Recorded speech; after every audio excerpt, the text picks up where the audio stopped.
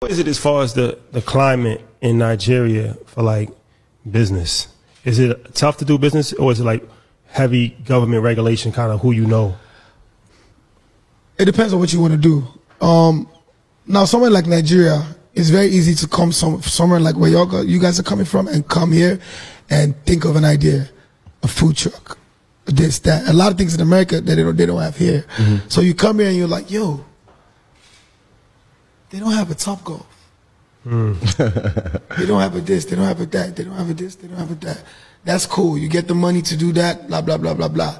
Now, this is where it breaks down to. You do everything, you bring everything. Now you got to start settling this one, paying this one.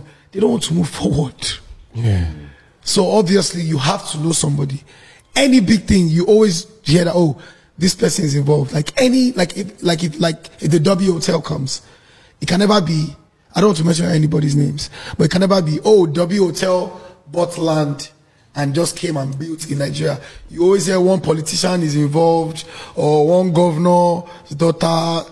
So it's always, you obviously have to know people when you want to establish something big like that or involve them, you know.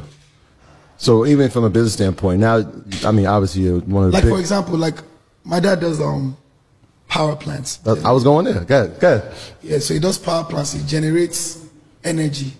And my dad he's all about the private sector. Mm-hmm. But for a guy like my dad to have to involve the government in your business, for your government to succeed, tells you a lot. Yeah. Like, I'm sure if my dad didn't have to deal with the government at all with his business, I'm sure he would go 100% that route.